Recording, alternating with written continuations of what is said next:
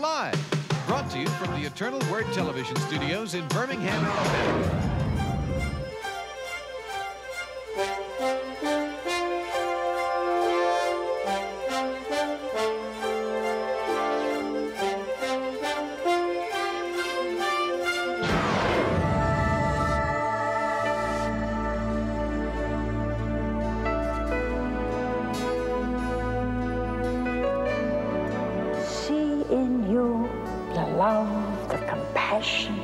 Of Jesus. The most glorious work of all, to praise God in His kingdom. Moved by the Spirit, anyone who lives in love lives in God, and God lives in him.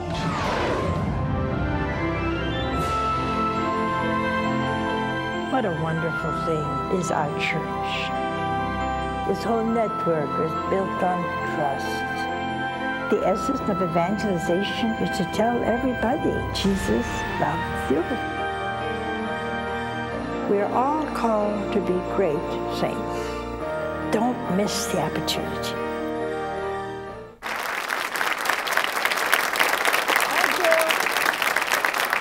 Thank you.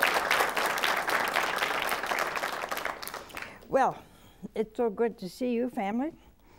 And I see all of them here that our extended family. It's always good to see the people that you never see looking at that camera, you know, but here they are, and there you are. Well, today we got deluged with phone calls and 24 yellow roses that I would speak about purgatory.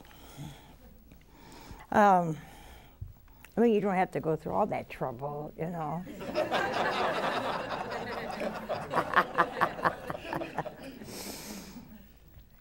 And then I thought we would touch on the will of God. Because I don't think we understand. You know, we live in a society where people think there is no sin. And that's very bad, because if there is no sin, you don't feel a need for a Savior. And then you wouldn't believe in purgatory. And you know, if you don't believe in purgatory, that's the most consoling thing. Everybody's afraid of purgatory. And some people think, I'm aiming for purgatory. Now, that's stupid. You know, you want to aim for purgatory, you may end up somewhere else. You aim for heaven. But purgatory is a hard doctrine for many people, and it is a part of the deposit of faith. So if you're a Catholic, you have to believe in purgatory, because that's a part of our faith. You say, why? Okay, let's imagine that somebody is dead drunk. You got that? Somebody dead drunk? You ever see anybody dead drunk? Okay. And they're on drugs besides. And they're so out of it, they fall in a gutter and they just fall out. And the truck comes out, doesn't see him, hits him, bingo, he's dead. You really think that that individual is going straight to heaven? Who thinks that? Nobody, see? You know that the weakness is there when he died, the sin, the condition is there when he died, and you know he didn't even have a chance. Now, when he saw God, he saw the Lord. He may have been extremely repentant, that little area between death and judgment. We say, well, that's very hard. Well, don't you want to know it now? Do you want to be surprised and say, I wish somebody would have told me? And you say, well, why is that just? Well, let's look at it another way. Here's a woman. She has accustomed herself to grave and grievous sin. She's a prostitute, she's had abortions, and beside that, she likes the whole thing. I mean, she enjoys her life. And somebody puts her in a cloister community where she's got to pray 4 or 5 hours a day. How do you think she's going to feel? Ah! That's what she's going to feel.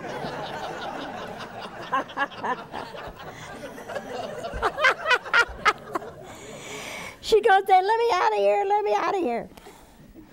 Does that mean she's damned? No. She has accustomed herself. She's become accustomed to this way of life. And she, in her heart, at some point, may have said, Lord, I'm so sorry. I didn't know. I didn't know. The good news is that if she really thought from her heart, and she didn't know, and she had total repentance and total pure act of love for God, she could go up right off the bat. That's the mercy of God. Chances a little nil. But what happened if she came out and she thought, now, why didn't I like to pray? There has to be something wrong with me. You see grace starting to work, see? The Lord's after her, really is. Eventually, she'll be ready to face God and praise Him for all eternity. Now, you have to know that in order to arrive at that state from where she is, something has to happen, doesn't it? See? She's got to do there what she did not do here. And so that is why there's an absolute necessity for a beautiful place called Purgatory. Now, I'd like to bring the catechism out and tell you what it's all about. When you have a doubt, there's the book. And if somebody tells you it's too deep for you, that's hogwash, because they just want you to read their book, but this is the book. So, it says, all who die in God's grace and friendship, but still imperfectly purified. Isn't it this moment, would you say that you can think of somebody right now you'd like to hit smack on the head? No? Yeah, there you go, see? Okay, if you take that person now that you want to hit smack on the head, and you die, and he, all of a sudden, the first one you meet in heaven is him. You think you're ready? Huh? Okay, how would you act if that was the first guy you saw was him, and you were in imperfect state? You'd say, how did you get here? That would not be real love, would it? So something already happened to him to change him. Now something's got to happen to you for perfect healing. Is that not true? You see, doesn't that make sense? Purgatory makes sense.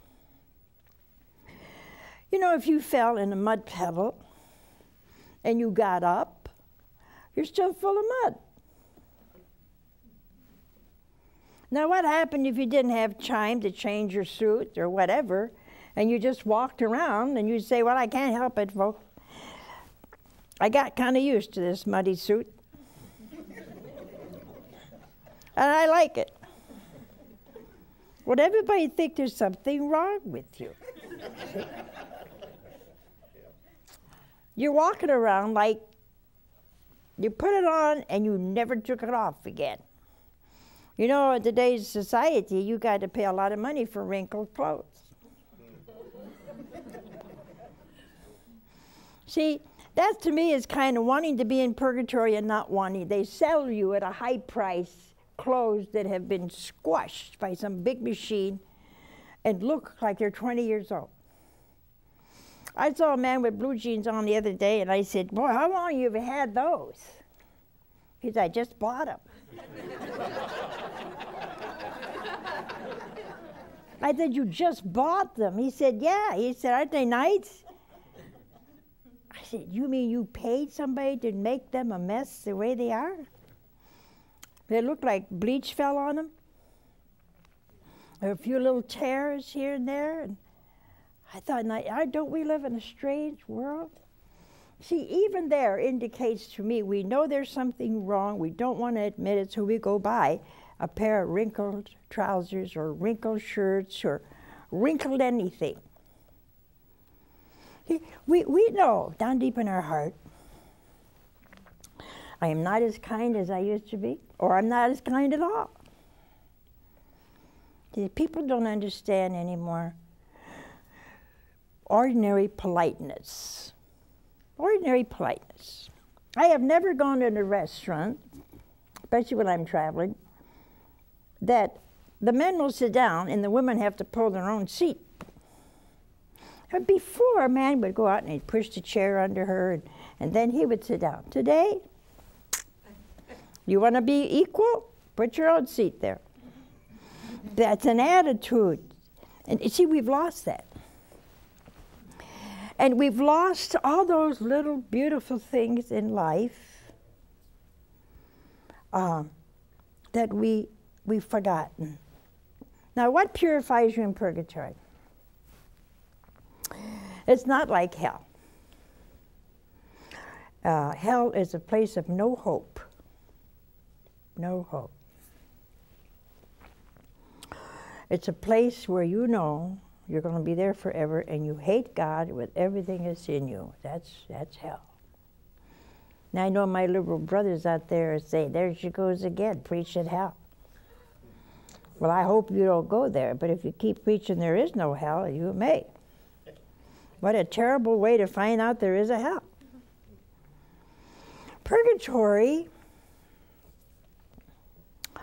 is like this, a little bit. Did you ever do something when you're a child and all of a sudden you realize you disappointed your mother in the worst way? And although you're sorry, there's something in here that is a real pain that says, why did you do that? Why did you offend her? She's been so good to you. She is your mother. And that's a special pain. Can you see where that's a special? You're already sorry you stole all those cookies. But you didn't know they were for a bridge game, you see. So the people are coming in and she goes and it's empty. So you're sorry you put her in an embarrassing situation. So it's not so much you ate the cookies now, it's because you're sorry. When you die, you're going to see Jesus like that, face to face. Face to face. You wouldn't visit the Queen of England with a dirty dress on, or your work clothes. No, you wouldn't even think about it.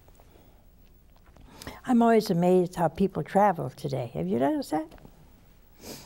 When I was a kid, you traveled anywhere. Even if you went to Akron, Ohio, which was 25 miles from where I lived, you dressed up. Now everybody comes in a plane and, I mean, they look pretty messed up. You know, you just wonder where they came from. You know? And so there's another thing, we don't have that kind of awareness, you know. So if I went to visit anyone that was a queen or king, I would do my very best to look right. Well, that's how it is at death. Suddenly you see Jesus face to face. Number one, you realize how much he loved you. That's what purgatory begins. See? You know in here how much he loved you all your life, how much attention he gave you, how many times you said no, no, no, no, and more no. And how he forgave you over and over and over. And suddenly you see someone you want to be with so bad, but you can't move. See, there's such a difference between him and you. And you really want to be purified. And so you go to purgatory. You go and you're happy there because you want to be so pure and holy and good so you can live with him forever. You're sorry for all your anger. You're sorry for the anger that lasts for years and years and years and years. You're very sorry that you did not forgive. You can't go to heaven where all is love if you hate somebody. That doesn't make sense, does it, huh? And so what this good book is saying, you can be assured in heaven, in purgatory, you are assured of your eternal salvation. I've always thought when I die, the first thing going to hit my mind is, I made it. I made it. And you say, well, is it so hard? If you accept the will of God, it's not so hard, see. But sometimes, well, we're not too happy about what he does, see. Now, the souls, let's go on here. It says here, after death they undergo purification so that they can attain holiness. See, over here, every time you do some act of virtue, self-control, love, compassion, thoughtfulness, all of those kind of things, you gain in the image of Jesus. You begin to look more and more like him. And then if we don't do these things, we look less and less like him, especially grievous sin. And say you don't take advantage of that awesome gift of confession where you can get bright and clean again. So we go kind of on, that's how we go, just up and down, up and down. And what the church is saying is, in purgatory, you have the joy of knowing you're saved. You're saved. Now, it says here, as for certain lesser faults, we must believe that before the final judgment, there's a purifying fire. Now, let's look at the fire.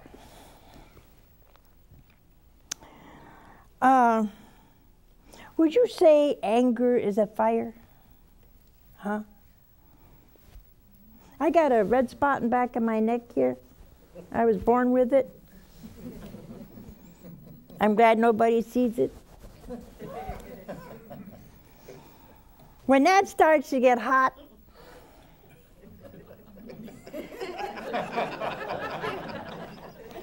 I say to myself, Angelica, watch it. See, I know.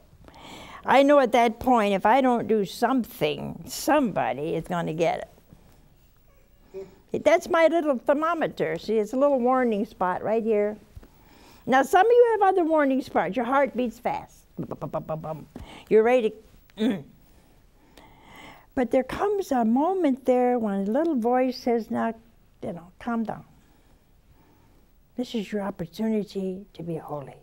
Now, these are faults. You haven't done anything that bad yet. He who is truth says, whoever utters blasphemy against the Spirit will not be pardoned in this life or the next. Why is it when you blaspheme the Holy Spirit? Let's look at Peter and Judas, okay? Peter denied the Lord. Judas betrayed him. Judas felt in his heart, he despaired. He felt his crime was greater than the mercy of Jesus, and so he hung himself. So he died in grievous sin. Peter realized when Jesus looked at him as he was warming his hands in the fire, and his look was so loving and compassionate that he ran out and cried bitterly. Now see, that's like judgment. That's that judgment when you die, you're going to look at Jesus. He's going to give you that awesome, loving, compassionate look. And right in front of you, it's going to, everything you ever did pass like that. And like Peter, you see, he realized what he did. So Peter had real repentance. Judas had regret.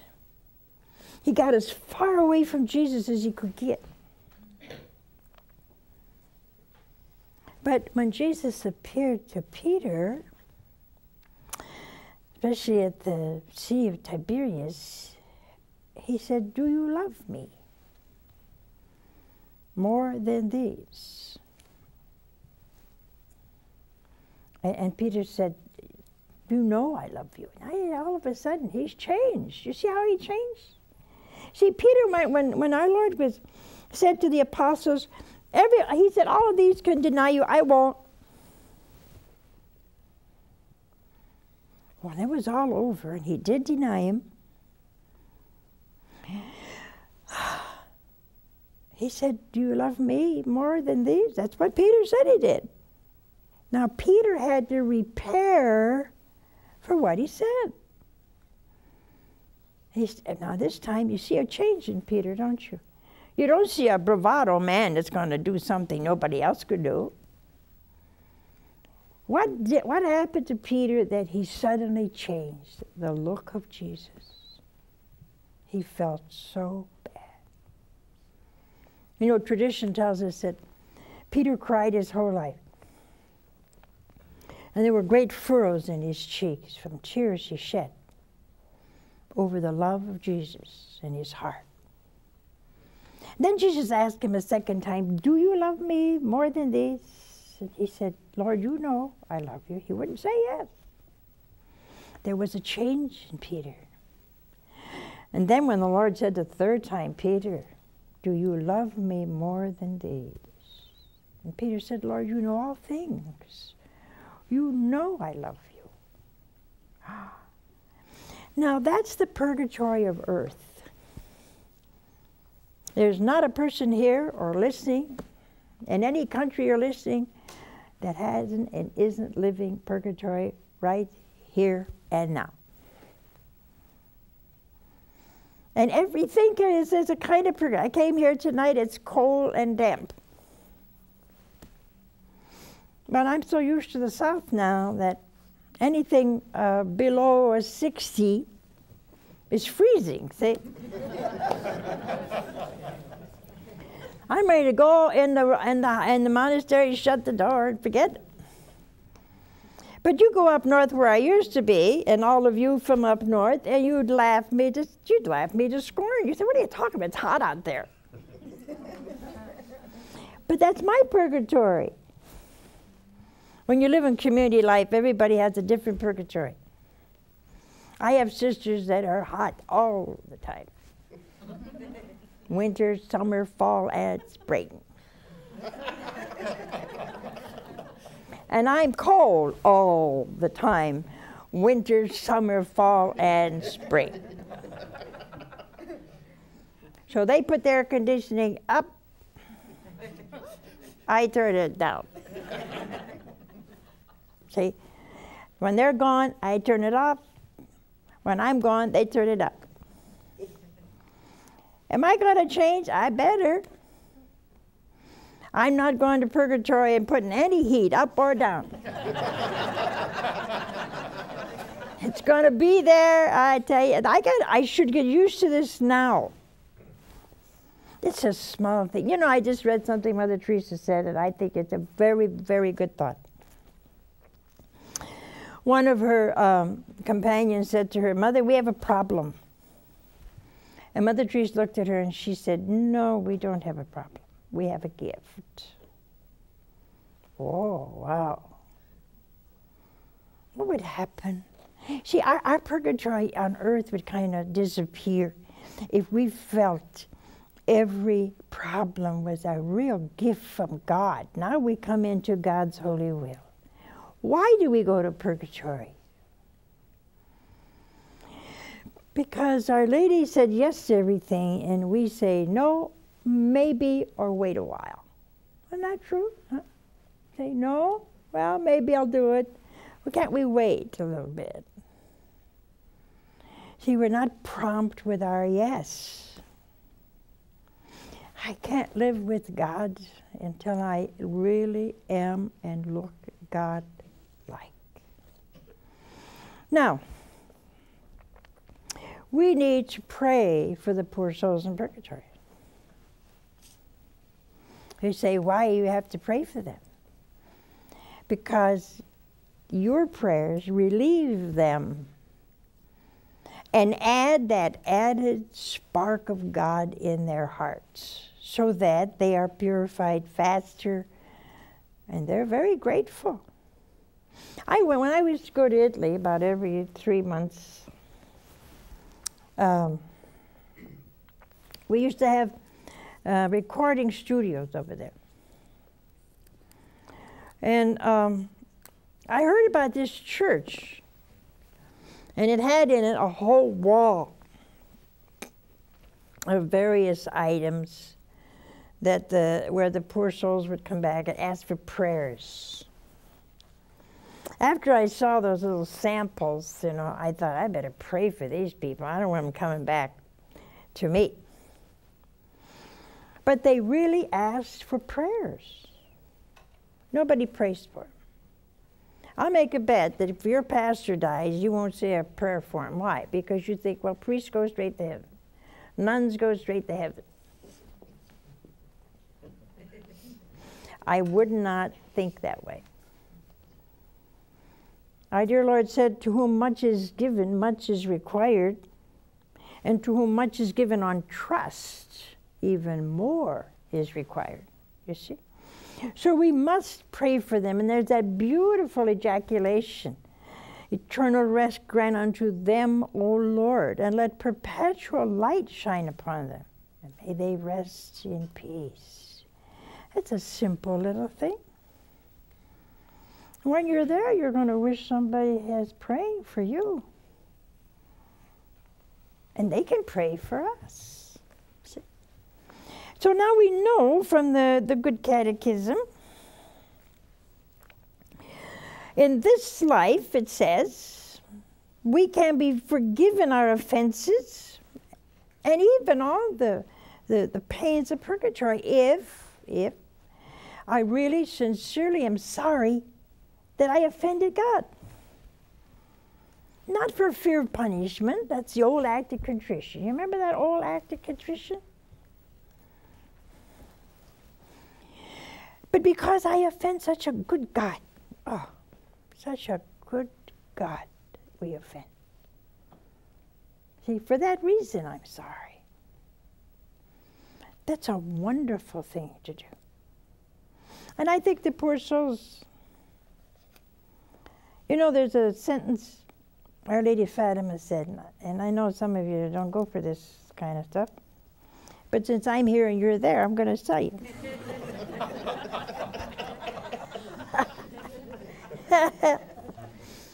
Our Lady said, many souls go to hell because no one prays for them. And you very seldom see a book that puts that in. I don't know why we have to hide all the hard things in life. They're there. I like to face them head on. Why? Because in our life, in our temptations today, you need prayer to overcome. See, a lot of people don't know they're living a bad life. Nobody tells them. And somebody asks, well, can you go to hell from purgatory? No way. No way. You know, there was a joke one time, and this woman's guardian angel felt so bad because she went to hell. And he pleaded with God. He says, you know, and so God got kind of tired listening to him, and he said, okay. He said, tell me one good thing she did. And the guardian angel said, she gave an onion to somebody. One onion she gave. He said, yes, it was a good act, one onion. He said, okay, take that onion and go down to hell, put it down, and tell her to grab it. So the angel runs and he gets this onion and he goes down to hell and he says, look, you got a chance. Here, grab it and I'll pull you up. So on her way up, all these other little demons see her coming up, see? And so they grab onto her legs. And she shakes them off and she said, this is my onion.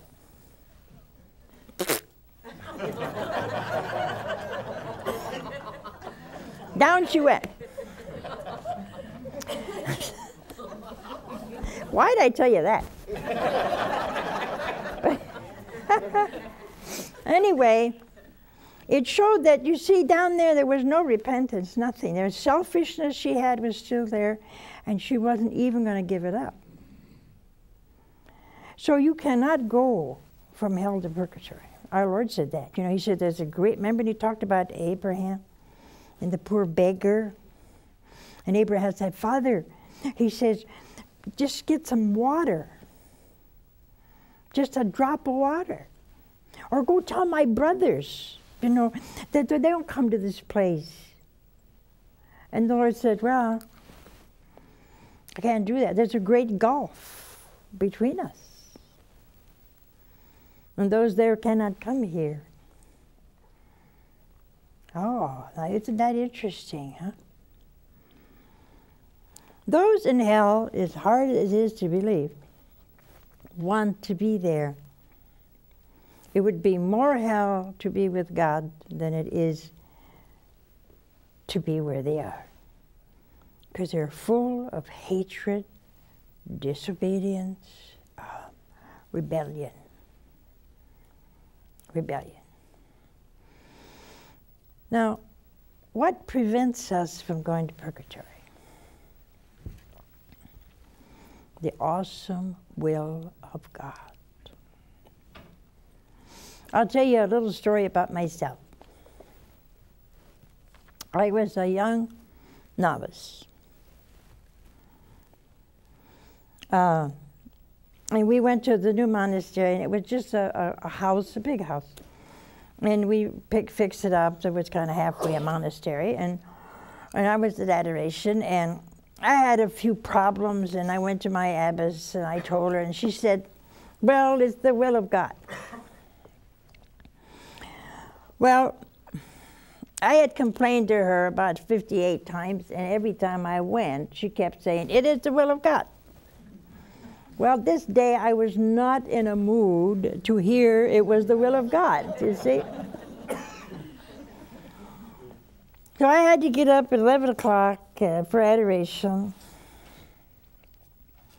And I went to the Lord in the Blessed Sacrament. I said, Lord, I really want to do your will. I don't mind doing your will. But I get tired of everybody telling me to do it. And I don't understand the injustice of this thing. So I find it very hard to do your will. And the Lord's infinite love and mercy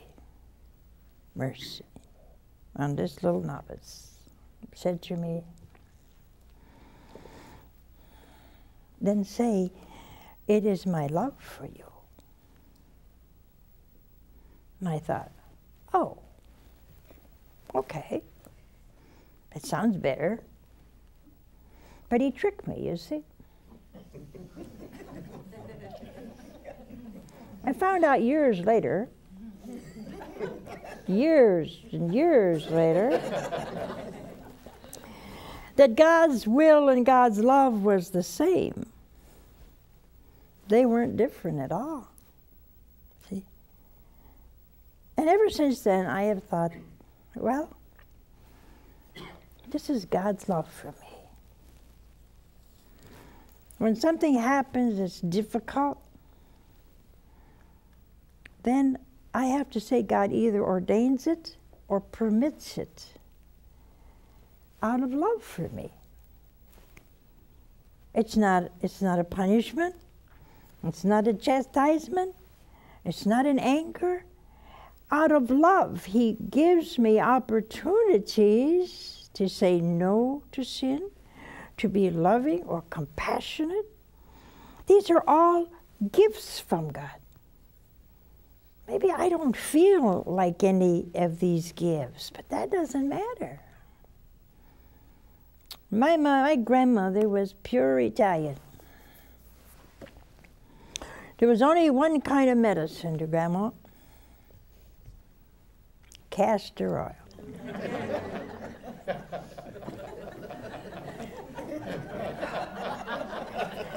I'd go to any length never to let her know I didn't feel good. If you had a headache, you got castor oil. If you had a stomach ache, you got castor oil. If you sneezed, you got castor oil. And I'd see her going to that cabinet, I knew, oh, here it comes. But I'd take that stuff. But I only took it because I know she loved me. She loved me. The only remedy she knew.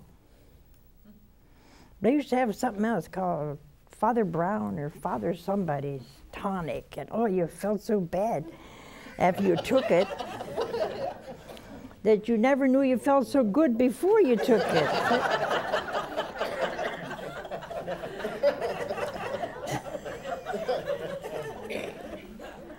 And then we had old Mamooch. You see, if you had a headache, Mamooch was called. And so one night I had a terrible headache. And I said, Grandma, I have a bad headache. I think I'll go to bed. No, no. I said, why did I say that, Lord? I could just see that bottle coming out of that cabinet. No, no, I'm going to call Mamooch. She walks across the street, she gets Mamooch. Mamooch was a woman about, oh, maybe 4 feet 5 or 6, very small, prayed constantly. So I said, oh, Grandma, what does she know? She said, shh, I'll call Mamooch. And when Grandma said, shh, you better shh, because you'd get it. She went over, she got Mamooch. Mamooch looked at me. She made a sign across on my head. Patted it. Went home. I don't think 3-4 minutes passed and my headache was gone. It was really hard for me to tell my grandma that it was gone. But it was gone. So I finally told Grandma, I told you. But see, I let her call Mamooch because I loved my grandmother very much. And even though her remedies were difficult, I knew she loved me. But that's the will of God, you see? We want to do something and we can't. We get angry. We have all kinds of plans and none of them work out. We're tempted this way and that way and everywhere, in every way. But it's a call to holiness, a call to holiness. And that's why our dear Lord could say to all of us, as he said in St. John's Gospel, my food is to do the will of him who sent me and to complete his work. Okay? And that's true of all of us. So now, let's have some calls. Hello? Hello. Where are you from? Hi, Mother Angelica. Hi. I'm calling from Providence, Rhode Island. And what is your question? My question is, I have been reading the New Testament for quite a while now and really trying to develop a close relationship with the Lord. And I was wondering if you could help clear something up for me. Try. I'm a little unclear about where Jesus exactly says anything about purgatory, because I've been really studying what he says about salvation and eternal life and all that. And the other question I have is, when the thief died on the cross, and the two thieves, and one of them, he said, "Today you'll be with me in paradise." Yeah. And That was not heaven, though. Oh, so that's where I'm not clear, because I Well, thought, we don't really, we don't believe that was heaven. That was a kind of limbo. But that thief had his purgatory on the cross. First of all, he acknowledged that Jesus was Son of God. He called him Lord. Secondly, he knew he was a king. And he said, remember me when you enter into your kingdom. And he was awesomely repentant. Now, heaven was opened for all the saints in limbo or wherever they were on Ascension Day.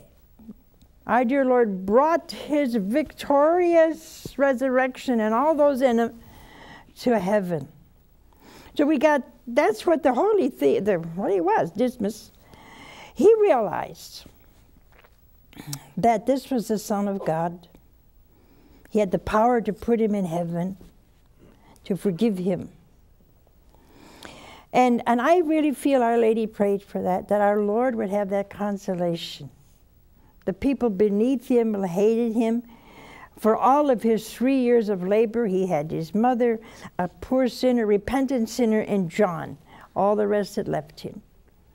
And I really feel Our Lady prayed for those 2 thieves. One cursed him, the other said, Lord.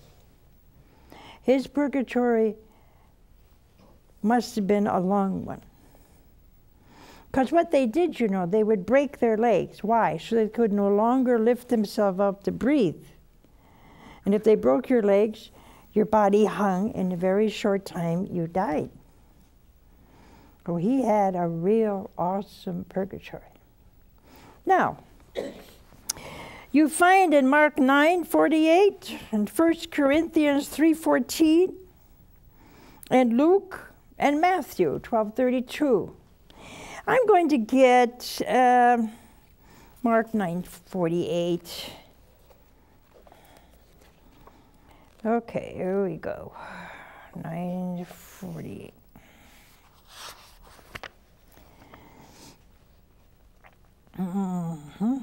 Here.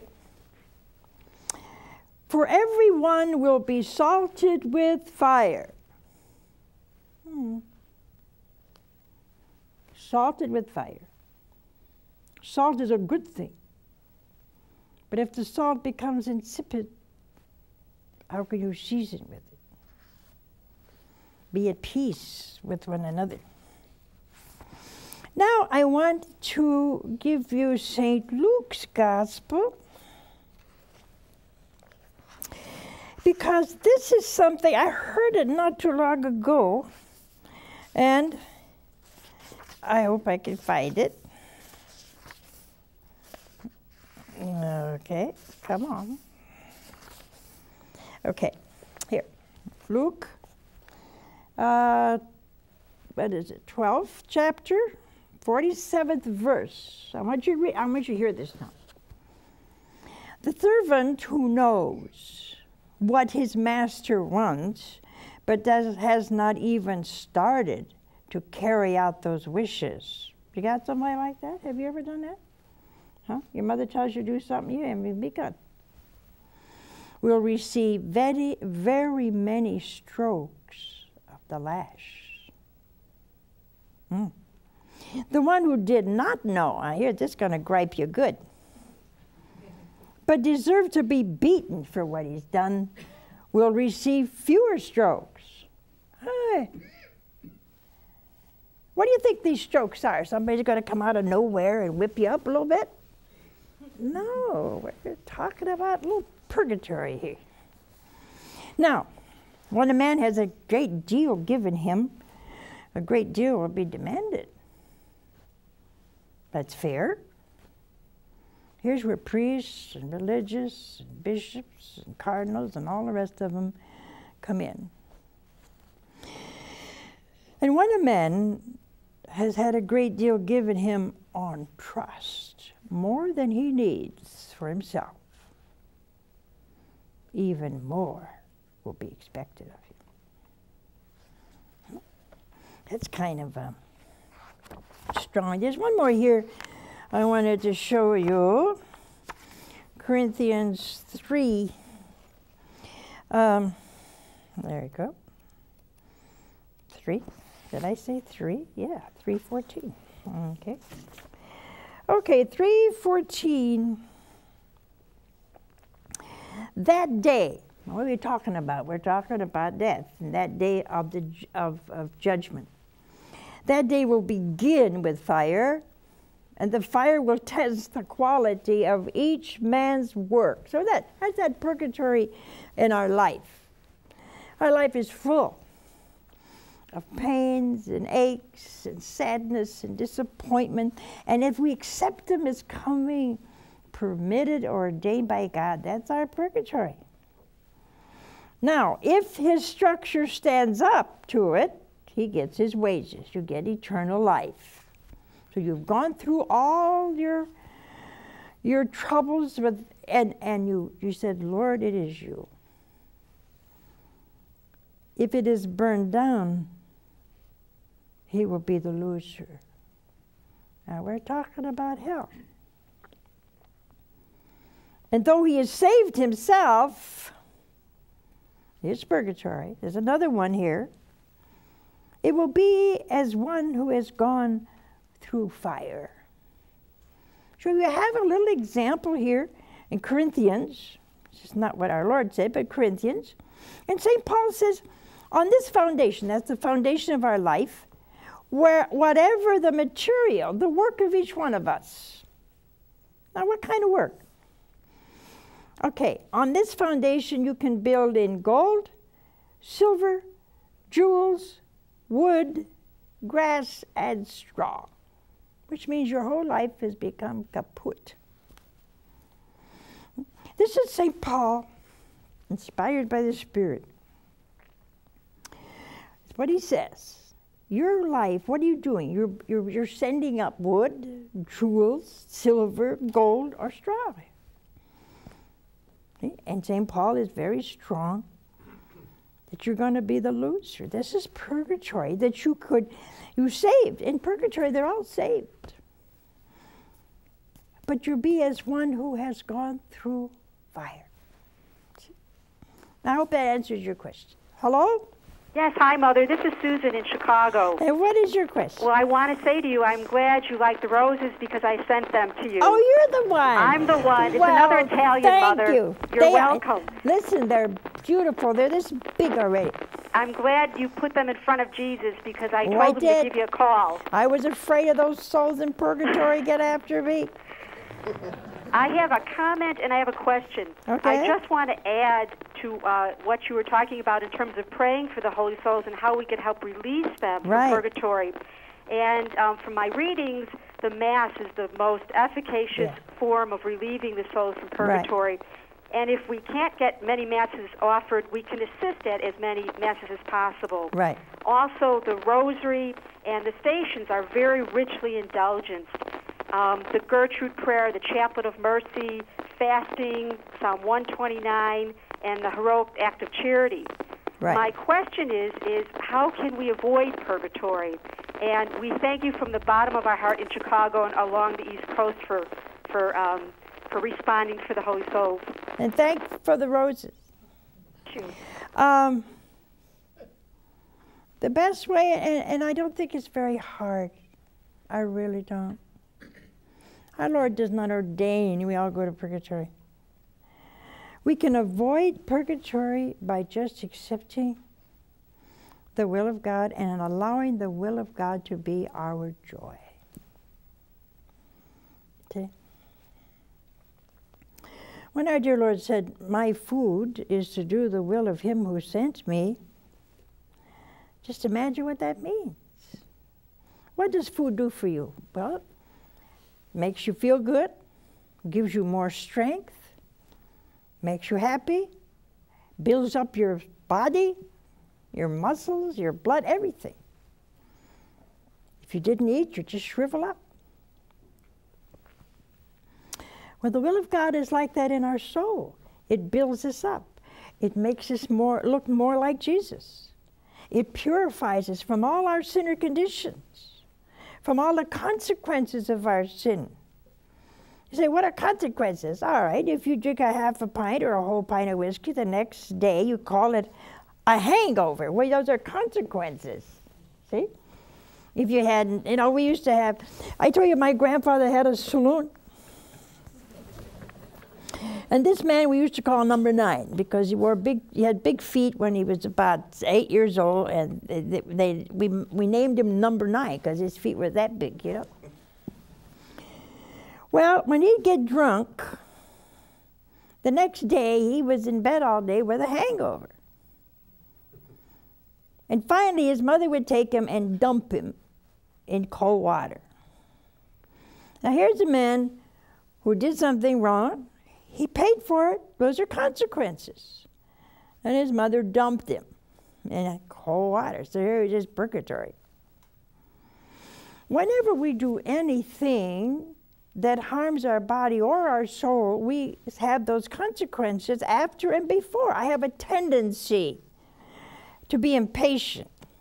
I'm 72 and I still have a tendency to be impatient. But I have to overcome that. I have to try. So it's like Adam and Eve, you know, they never felt anger, they never felt jealousy, they never felt rebellion.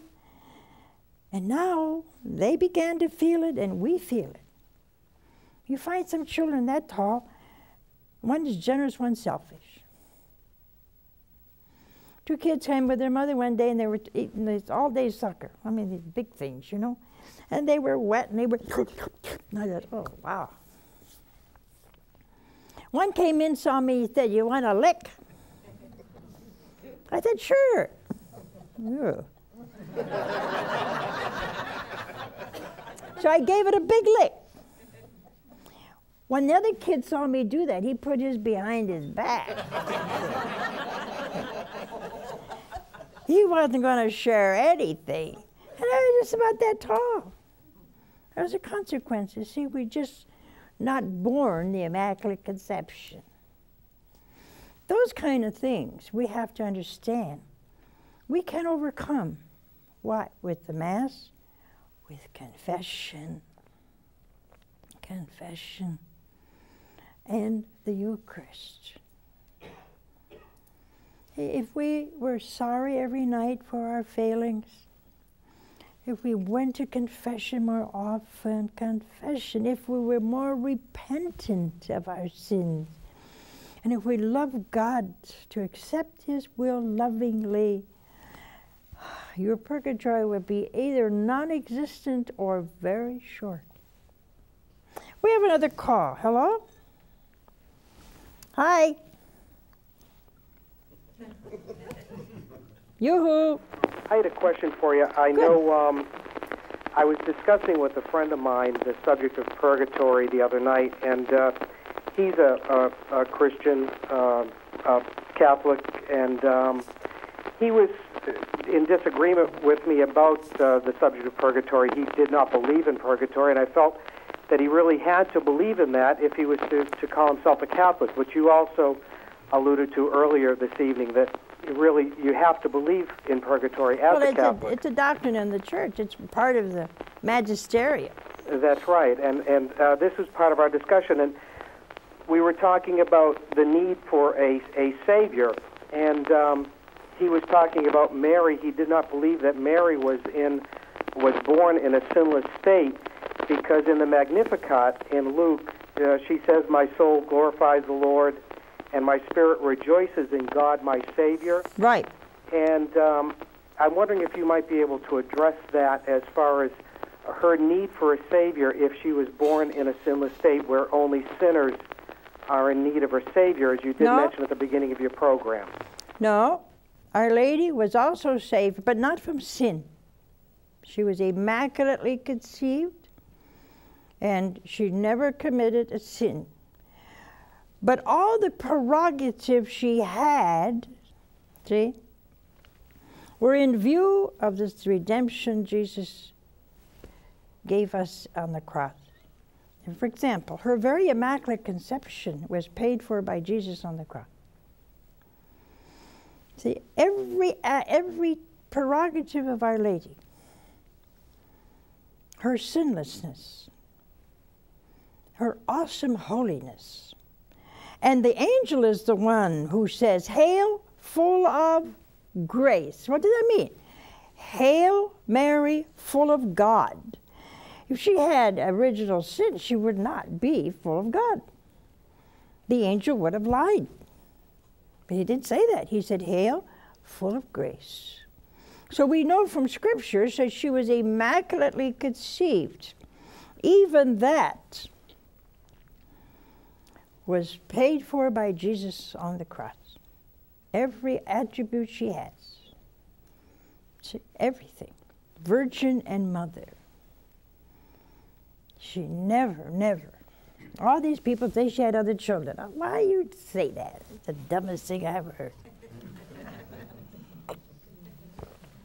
Why are you jealous of the generosity of God, who put aside for his mother one who never had the shadow, even the shadow of the enemy on her soul? It would be an abomination for God to come into a temple that had a shadow of sin or a shadow of original sin. Oh. Yeah, we're all sinners. We start with original sin. I know some of you liberals say there's no original sin. Well, you're wrong. There is. That's why you need baptism. And baptize your babies. You don't know how long they're going to live. I almost walked to the baptismal fount, waiting for my kumbari to come back from Italy. Don't do that. Allow your baby to be free of sin as fast as possible. We all need a Savior. In this day and age, you need him even more than you did before. Because today, everything goes. Everything goes. You see pictures and you look at billboards and you just want to hide yourself, because we have become so attuned to evil and lusts and drinking and drugs, everything, that we're no longer at that point where we sense any sin. We don't sense it anymore. And so there is a purgatory. Listening to me an hour may be part of your purgatory.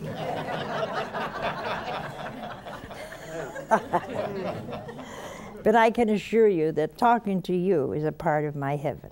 God bless you.